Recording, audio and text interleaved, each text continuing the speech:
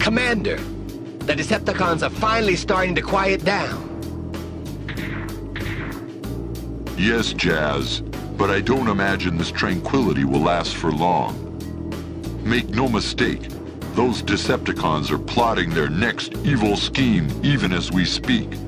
We must not relax our vigilance. Yes, sir.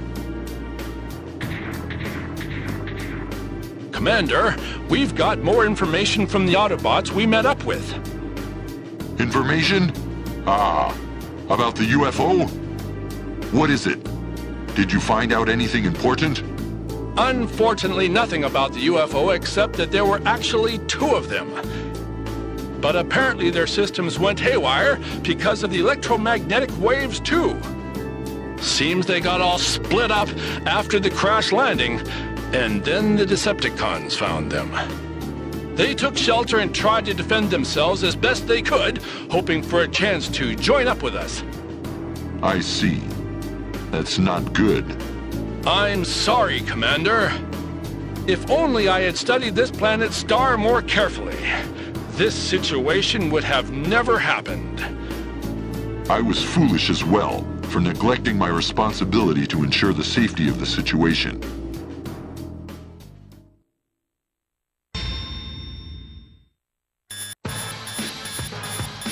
What's that?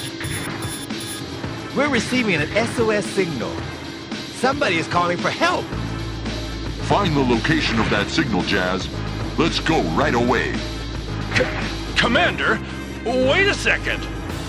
This might be another Decepticon trap. At least give me some time to investigate. I'm aware of that possibility, but I won't order an investigation. Commander! Because of my earlier carelessness, our friends were put in danger. If this isn't a trap, then I will have failed our companions again. We haven't a moment to lose. I can't sit back and watch someone die just to protect myself. Whoever sent that signal must be helped, even if I have to go alone. Commander? Commander! Right then. But we're thinking the same as you. Let us go with you.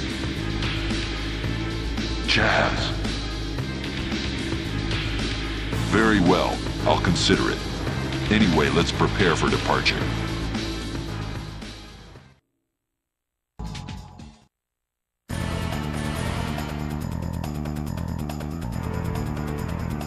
The signal came from near the shuttle. The shuttle's sensors are confirming the presence of Autobots and Decepticons. Our friends are definitely here. Our mission is to drive away the Decepticons and rescue our friends. All right, Autobots, let's roll out. The battle begins.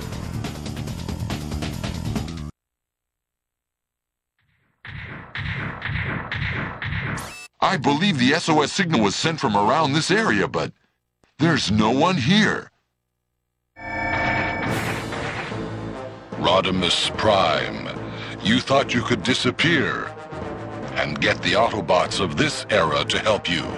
You pathetic fool!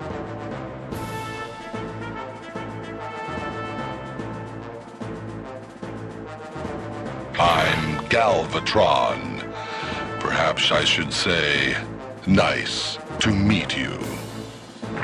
But I already know you very, very well. Galvatron? What? Are you some new kind of Decepticon? Have I met you before? That voice. Yes. You are Optimus Prime. Excellent, then.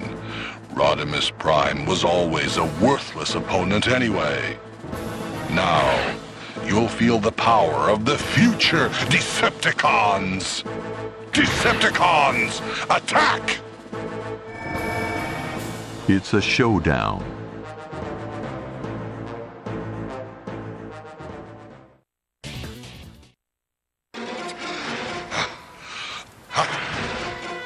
How dare you damage me! You shall die!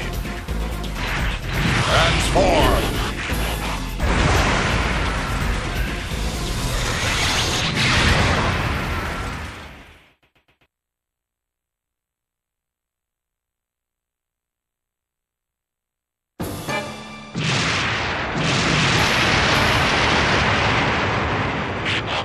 pulling back. For now, I shall remember this, Autobots. Decepticons, retreat! What the?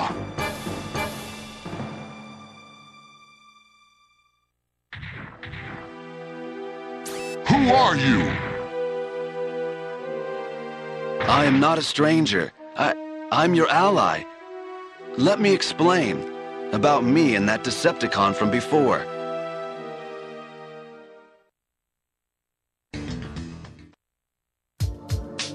The Autobots found their allies who had set the SOS signal and returned with them to the shuttle. There they heard an amazing story. So, you mean you guys are from the future?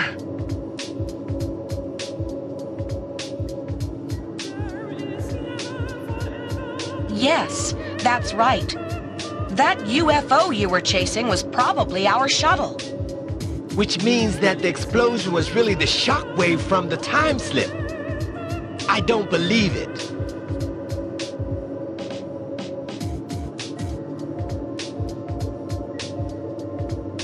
Now, young'un. The unbelievable ain't the impossible, you know. Once you live for a while, you'll get to see all kinds of crazy stuff you don't understand.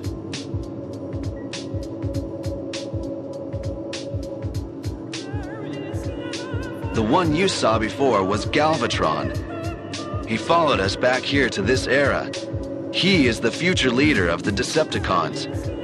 Optimus, sir, I know it's a wild story and hard to believe, but we came here to avoid a terrible catastrophe. Please try to believe us. Aren't you the hot rod that we used to know? As Rodimus Prime, you've taken over from Optimus and are leading the Autobots. I don't think I believe all this crazy talk about coming from the future. But if it is true, then... What happened to Optimus Prime? What are you doing leading the Autobots? Come on, explain that. Well, what should I do? Is it really okay to reveal their fate? There, you see? He can't explain. We can't trust these guys. Jazz, sir, you're wrong. Yes, you're wrong, Jazz. He can't decide how much to tell us. It's not good for us to learn any more about our future than we absolutely need to know. Commander, so you believe our story? A long time ago, Spike traveled through time when he entered old ruins. And before that, there was a time machine on Cybertron as well. It saved my life. So clearly, time travel is by no means unthinkable. Besides... What? The Matrix inside of me senses it. Inside this transformer before us is the very same Matrix that is inside me. What? Can that really be true? This is getting really interesting. Possession of the Matrix proves that one is the true Autobots leader. It's the crystal containing the wisdom of generations of Autobot leaders. If the Matrix is in Rodimus, this entire story could be true after all. Just like Wheeljack. Catches on so much faster than this one here. What? That's enough. Anyway, we're all tired after today's adventures. We'll listen to more of the story tomorrow. For now, let's rest. Jazz, please forgive Cup for being so rude. We'll explain everything tomorrow, after we've had a chance to rest. Okay. So now there are two primes. Ho ho, strange things do happen.